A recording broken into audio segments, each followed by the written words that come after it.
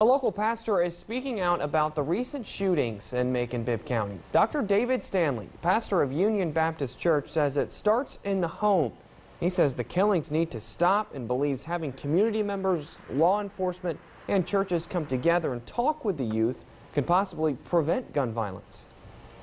The church is going to have to go in the community and stay in the community. Other civic organizations going to have to go into the communities and stay into the communities. That's when we'll start seeing a difference.